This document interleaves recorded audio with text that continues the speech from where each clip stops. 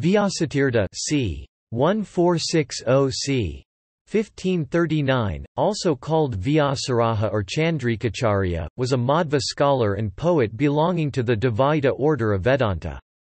As the patron saint of the Vijayanagara Empire, Vyasatirtha was at the forefront of a golden age in Dvaita which saw new developments in dialectical thought, growth of the Haridasa literature under bards like Purandara Dasa and Kanaka Dasa, and an amplified spread of Dvaita across the subcontinent. Three of his polemically themed doxographical works, Nyayamruta, Tatparya Chandrika and Tarka Tandava, collectively called Vyasa-traya, documented and critiqued an encyclopedic range of sub-philosophies in Advaita, Visistadvaita, Mahayana Buddhism, Mimamsa and Nyaya, revealing internal contradictions and fallacies. His Nyayamruta caused a significant stir in the Advaita community across the country, requiring a rebuttal by Madhusudana Saraswati through his text, Advaitasiddhi. Born into a Brahmin family as Yatiraja, Brahmaniya Tirtha, the pontiff of the Matha at Aber, assumed guardianship over him and oversaw his education. He studied the 6 orthodox schools of Hinduism at Kanchi and subsequently, the philosophy of Dvaita under Sripadaraja at Mulbagal, eventually succeeding him as the pontiff. He served as a spiritual advisor to Saluva Narasimha Deva Raya at Chandragiri, though his most notable association was with the Tuluva king Krishna Deva Raya. With the royal patronage of the latter, Vyasatirtha undertook a massive expansion of Dvaita into the scholarly circles, through his polemical tracts as well as into the lives of the laymen through devotional songs and poems. In this regard, he penned several kirtanas under the nom de plume of Krishna, including the classical Carnatic song Krishna Ni Bagain Baro. Politically, Vyasatirtha was responsible for the development of irrigation systems in villages such as Betakonda and establishment of several Vayu temples in the newly conquered regions between Bengaluru and Mysore in order to quell any rebellion and facilitate their integration into the empire. For his contribution to the Dvaita school of thought, he, along with Madhva and Jayatirtha, are considered to be the 3 great saints of Dvaita. Munitra. Scholar Surendranath Dasgupta notes, "The logical skill and depth of acute dialectical thinking shown by Vyasa-tirtha stands almost unrivaled in the whole field of Indian thought."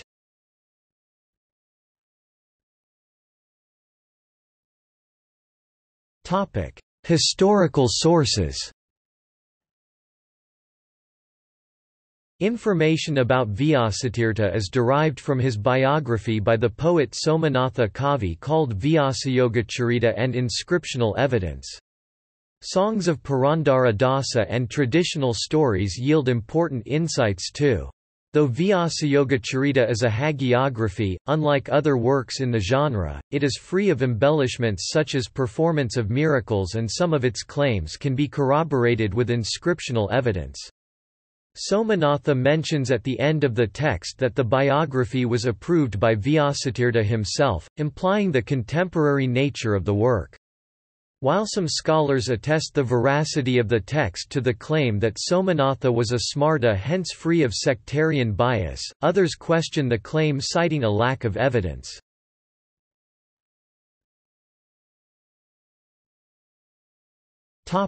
Context. The philosophy of Dvaita or Tattvavada was an obscure movement within Vedanta in medieval India. Philosophically, its tenets stood in direct opposition to Advaita in that its progenitor, Madhva, postulated that the self Atman and God Brahman are distinct and that the world is real. As Advaita was the prevailing sub-sect of Vedanta at the time, the works of Madhva and his followers came under significant attack and ridicule. Madhva deployed his disciples to promulgate the philosophy across the country, which led to the establishment of a small and diffuse network of mathas, or centers of worship, across the subcontinent. The early years of Dvaita were spent spreading its basic tenets, including participating in debates with the Advaita scholars. Philosophical improvements were pioneered by Padmanabha Tirtha and subsequently perfected by Jayatirtha. Dasgupta contends that the latter's contributions brought Dvaita up to the standards of intellectual sophistication set by Advaita and Visistadvaita. By imbuing the nascent philosophy with structure and expanding upon Madhva's terse texts, he reinforced the intellectual position of Madhva and set the standard for Dvaita literature through his seminal work, Nyaya Sudha, Nectar of Logic. Subsequent authors such as Vishnudasacharya further expanded upon these texts and authored commentaries branching into diverse fields such as Mimamsa and Navya Nyaya, a tradition which would continue for centuries. Despite the intellectual growth, due to the turbulent political atmosphere of India at the time, penetration of Dvaita into the cultural collective of the subcontinent was limited. It was not until Sripadaraja, the pontiff of the Matha at Aber, who aligned himself with the Vijayanagara king Saluva Narasimha Deva Raya and served as his guru, that Dvaita would receive royal encouragement and a certain degree of power. But the Smarta Brahmins, adhering to the principles of Advaita, and Sri Vaishnavites, following the Visistadvaita philosophy of Ramanuja, controlled the Shiva and Vishnu temples respectively, thus limiting the influence of Dvaita.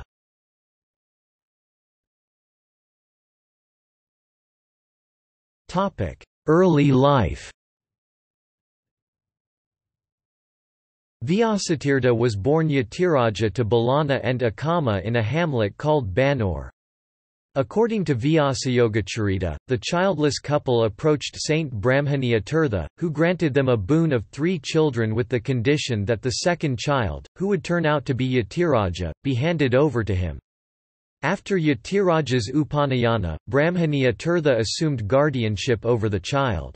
Brahmaniya was genuinely surprised by the precocious intellect of the child and intended to ordain him as a monk. Yatiraja, anticipating the ordination, decided to run away from the hermitage. While resting under a tree, he had a vision of Vishnu, who urged Yatiraja to return, which he did. He was subsequently ordained as Vyasatirtha. Indologist B. N. K. Sharma contends that Vyasatirtha would have been 16 years of age at this time. After the death of Brahmaniya Tirtha during the famine of 1475–1476, Vyasatirtha succeeded him as the pontiff of the Matha at Aber and proceeded to Kanchi, which was the centre for sastric learning in South India at the time, to educate himself on the 6 orthodox schools of thought, which are Vedanta, Samkhya, Nyaya, Mimamsa, Vaisheshika and Yoga. Sharma conjectures that the education Vyasatirtha received in Kanchi helped him become erudite in the intricacies and subtleties of Advaita, Visistadvaita, Navya Nyaya and other schools of thought. After completing his education at Kanchi, Vyasatirtha headed to Mulbagal to study the philosophy of Dvaita under Sripadaraja, whom he would consider his guru, for a period of 5 to 6 years. He was subsequently sent to the Vijayanagara court of Saluva Narasimha Deva Raya at the behest of Sripadaraja.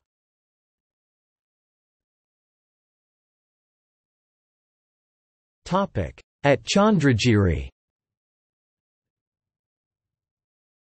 Vyasatirtha was received by Saluva Narasimha at Chandragiri. Somanatha speaks of several debates and discussions in which Vyasatirtha emerged triumphant over the leading scholars of the day. He also talks about Vyasatirtha giving spiritual guidance to the king. Around the same time, Vyasatirtha was entrusted with the worship of the Venkateshwara idol at Tirupati and undertook his first South Indian tour, a tour entailing travelling to different regions in order to spread the doctrines of Dvaita. After the death of Saluva Narasimha, Vyasatirtha remained at Chandragiri in the court of Narasimha Raya II until Taluva Narasa Nayaka declared himself to be the de facto ruler of Vijayanagara. At the behest of Narasa, Vyasatirtha moved to Hampi and would remain there for the rest of his life. After the death of Narasa, his son Viranarasimha Raya was subsequently crowned. Some scholars argue against the claim that Vyasatirtha acted as a spiritual advisor to Saluva Narasimha, Narasimha II and Veera Narasimha due to the lack of inscriptional evidence.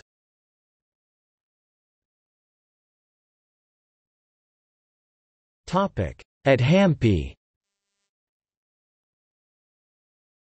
At Hampi, the new capital of the empire, Vyasatirtha was appointed as the guardian saint of the state. After a period of prolonged disputations and debates with scholars led by Basava Bhatta, an emissary from the kingdom of Kalinga. His association with the royalty continued after Viranarasimha Raya overthrew Narasimha Raya II to become the emperor. For now Nunes observes that, "The king of Bisnega, everyday, hears the teachings of a learned Brahmin who never married nor ever touched a woman," which Sharma conjectures as Vyasatirtha. Sharma also contends that it was around this time that Vyasatirtha had begun his work on Tatparya Chandrika, Nyayamruta and Tarka Tandava. After the accession of Krishnadeva Raya, Vyasatirtha, who the king regarded as his Kuladevata, greatly expanded his influence by serving as an emissary and diplomat to the neighbouring kingdoms while simultaneously disseminating the philosophy of Dvaita into the subcontinent. His close relationship to Krishnadeva Raya is corroborated by inscriptions on the Vitala temple at Hampi and accounts by the Portuguese traveller Domingo Pais. Vyasatirtha was also sent on diplomatic missions to the Bijapur Sultanate and accepted grants of villages in newly conquered territories for the establishment of mathas. Stoker conjectures that this was advantageous to both the king and Vyasatirtha as the establishments of mathas in these newly conquered regions led to political stability and also furthered the reach of Dvaita. Somanatha writes of an incident where Krishnadeva Raya was sent a work of criticism against Dvaita by an Advaita scholar in Kalinga as a challenge. After Vyasatirtha retaliated accordingly, Krishnadeva Raya awarded Vyasatirtha with a Ratnabhashika, a shower of jewels, which Vyasatirtha subsequently distributed among the poor. The inscriptions speak of grants of villages to Vyasatirtha from Krishnadeva Raya around this period, including Bhedojjivana, where he developed large irrigation systems including a lake called Vyasasamudra. This period of Vyasatirtha also saw the establishment of Dasakuta, translated as community of devotees, a forum where people gathered and sung hymns and devotional songs. The forum attracted a number of wandering bards called Haridasas or devotees of Vishnu, such as Purandara Dasa and Kanaka Dasa.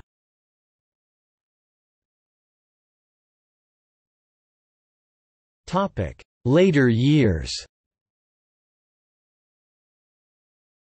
There was a period of temporary estrangement from the royalty due to internal political friction, during which Vyasatirtha retreated to Bhedojjivana. After the death of Krishnadeva Raya, Vyasatirtha continued to advise Achyuta Deva Raya. Inscriptions speak of his donation of a Narasimha idol to the Vitala temple at Hampi, indicating he was still an active figure.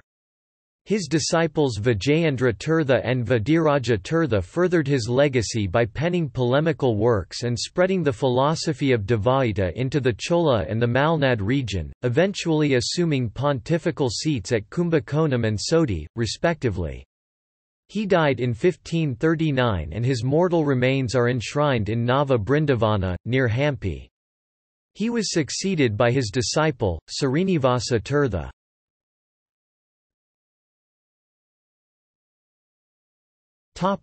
Works. Vyasatirtha authored 8 works consisting of polemical tracts, commentaries on the works of Madhva and a few hymns. Visnudasacharya's Vadaratnavali, a polemical treatise against the tenets of Advaita, is considered to have significantly influenced him.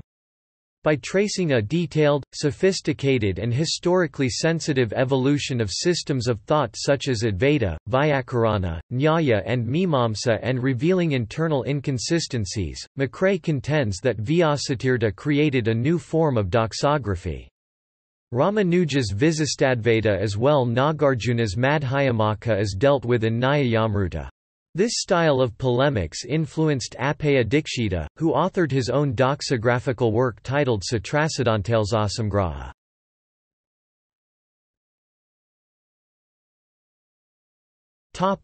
Nyayamruta. Nyayamruta is a polemical and expositional work in 4 chapters. Advaita assumes that the world and its multiplicity is the result of the interaction between Maya, sometimes also characterized as avidya or ignorance, and the Brahman. Therefore, according to Advaita, the world is nothing more than an illusory construct. The definition of this falsity of the world, called mithyatva, varies within Advaita, with some opining that the world has various degrees of reality. For example, Appaya Dikshita assumes 3 degrees, while Madhusudana Saraswati assumes 2. The first chapter of Nyayamruta refutes these definitions of reality. In the second chapter, Vyasatirtha examines role of pramanas in Dvaita and Advaita. Pramana translates to proof or means of knowing. Dvaita assumes the validity of 3 pramanas: pratyaksha, direct experience; anumana, inference; and sabda, agama. Here, Vyasatirtha argues that the principles of Dvaita can be supported by the relevant pramanas and demonstrates this by verifying Madhva's doctrine of 5-fold difference accordingly. Subsequently, the Advaita concept of Nirguna Brahman is argued against. While the third deals with the critique of the Advaita view on the attainment of true knowledge, jnana, the fourth argues against soteriological issues in Advaita like moksha, specifically dealing with the concept of jivanmukti, enlightenment while alive.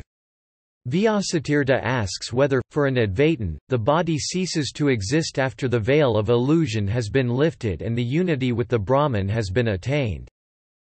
Nyayamruta caused a furore in the Advaita community, resulting in a series of scholarly debates over centuries. Madhusudana Saraswati, a scholar from Varanasi, composed a line-by-line refutation of Nyayamruta titled Advaitasiddhi. In response, Ramacharya rebutted with Nyayamruta Taranjini and Anandabhadaraka with Nyayamruta Kantakodara. The former is criticized by Brahmananda Saraswati in his commentary on Advaitasiddhi, Guruchandrika. Vanamali Mishra composed a refutation of the Brahmananda Saraswati's work, and the controversy eventually died down. Stoker conjectures that the strong responses Vyasatirtha received were due to the waning power of Advaita in the Vijayanagara Empire, coupled by the fact that as an administrator of the Mathas, Vyasatirtha enjoyed royal patronage. Vyasatirtha's disciple Vijayendra Tirtha has authored a commentary on the Nyayamruta called Lagu Amoda.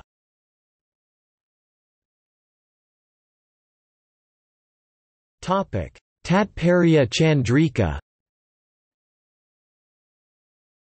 Tatparya Chandrika or Chandrika is a commentary on Tattva Prakasika by Jayatirtha, which in turn is a commentary on Madhva's Brahma Sutra Bhashya, which is a Bhashya or a commentary on Badarayana's Brahma Sutra. It not only documents and analyzes the commentaries of Shankara, Madhva and Ramanuja on the Brahma Sutra but also their respective sub-commentaries. The goal of Vyasatirtha here is to prove the supremacy of Madhva's Brahma Sutra Bhashya by showing it to be in harmony with the original source, more so than the other commentaries. The doxographical style of Vyasatirtha is evident in his copious quotations from the main commentaries of Advaita and Visistadvaita and their respective sub-commentaries under every Adhikarana or chapter. Only the first 2 chapters of the Brahma Sutra are covered. The rest was completed by Raghunatha Tirtha in the 18th century. Tarka Tandava. Tarka Tandava, or the Dance of Logic, is a polemical tract targeted towards the Nyaya school. Though Vyasatirtha and his predecessors borrowed the technical language, logical tools and terminologies from the Nyaya school of thought and there is much in common between the 2 schools, there were significant differences especially with regards to epistemology. Jayatirtha's Nyaya Sudha and Pramana Padhati were the first reactions against the Nyaya school. The advent of Navya Nyaya widened the differences between the 2 schools, especially related to the acquisition of knowledge or pramanas, triggering a systematic response from Vyasatirtha through Tarka Tandava. Vyasatirtha refers to and critiques standard as well as contemporary works of Nyaya, Gangesha Upadhyay's Tattvachintamani, Nyayalailavati by Sri Vallabha and Udayana's Kusumanjali and their commentaries. The work is divided into 3 chapters corresponding to the 3 pramanas, and a number of topics are raised, including a controversial claim arguing for the supremacy of the conclusion as opposed to the opening statement of the Brahma Sutra. Purva Mimamsa and Advaita adhere to the theory that the opening statement trumps the conclusion and base their assumptions accordingly. Vyasatirtha's claim put him at odds with the Vedanta community, with Appaya Dikshita being his most vocal opponent. Vyasatirtha's claim was defended by Vijayendra Tirtha in Upasamhara Vijaya.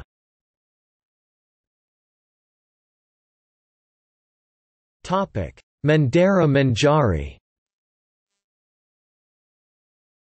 Mandara Manjari is the collective name given to Vyasatirtha's glosses on 3 Mayavada Khandana, Upadi Khandana, Prapancha Mithyavada Khandana out of Madhva's 10 refutation treatises called Dasha Prakarna and 1 on Tattvavivaka of Jayatirtha.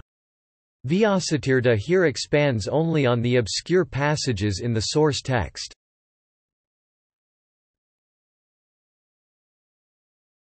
Bhedojjivana. Bhedojjivana is the last work of Vyasatirtha as it quotes from his previous works. The main focus of this treatise is to emphasize the doctrine of difference in Dvaita, as is evident from the title, which can be translated to resuscitation of Bheda. Sarma notes, "Within a short compass, he has covered the ground of the entire monistic literature pushed into contemporary prominence and argued an unexpurgated case for the realism of Madhva."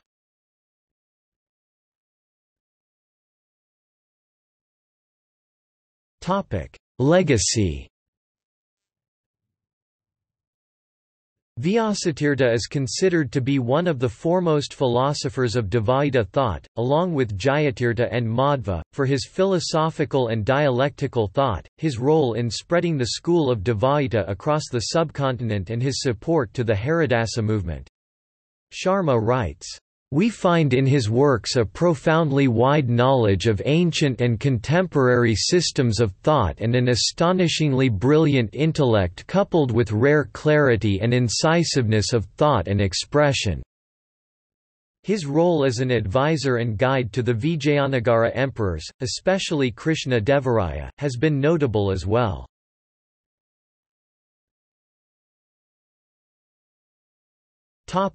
Spread of Dvaita. Sharma credits Vyasatirtha of converting Dvaita from an obscure movement to a fully realized school of thought of philosophical and dialectical merit. Through his involvement in various diplomatic missions in the North Karnataka region and his pilgrimages across South India, he disseminated the precepts of Dvaita across the sub-continent. By giving patronage to the wandering bards or Haridasas, he oversaw the percolation of the philosophy into the vernacular and as a result into the lives of the lay people. He also contributed to the spread of Dvaita by establishing several Vayu idols across Karnataka. Vyasatirtha is also considered a major influence on the then burgeoning Chaitanya movement in modern-day Bengal. Stoker postulates that his polemics against the rival schools of thought also had the effect of securing royal patronage towards Dvaita.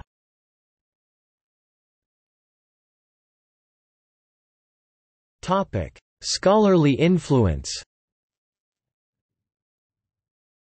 Vyasatirtha was significantly influenced by his predecessors such as Vishnudasacharya, Jayatirtha and Madhva in that he borrowed from their style and method of enquiry. He exerted considerable influence on his successors. Vadiraja's Yuktimalika derives some of its arguments from Nyayamruta, while subsequent philosophers like Vijayendra Tirtha and Raghavendra have authored several commentaries on the works of Vyasatirtha. Vijayadwaja Tirtha's Padaratnavali, an exhaustive commentary on the Madhva's Bhagavata Tatparya Nirnaya, borrows some its aspects from Vyasatirtha's oeuvre. His influence outside the Dvaita community is found in the works of Appaya, who adopted his doxographical style in some of his works and in the works of Jiva Goswami. In his dialectics, Vyasatirtha incorporated elements from such diverse schools as Purva Mimamsa, Vyakarana, and Navya Nyaya. His criticism of Advaita and Nyaya led to a severe scholarly controversy, generating a series of exchanges between these schools of thought, and led to reformulations of the philosophical definitions of the respective schools. Bagchi notes, "It must be recognized that Vyasatirtha's definition of reasoning and his exposition of its nature and service really register a high watermark in the logical speculations of India, and they ought to be accepted as a distinct improvement upon the theories of Nyaya Vaisesika school."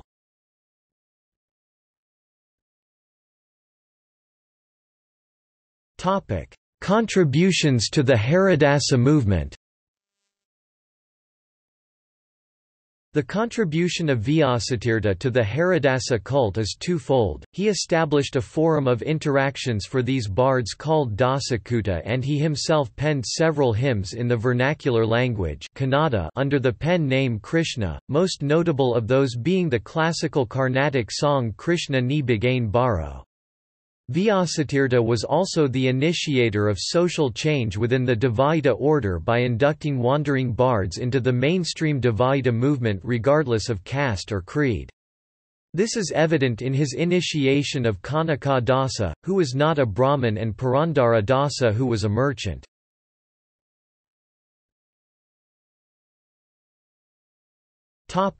Political influence.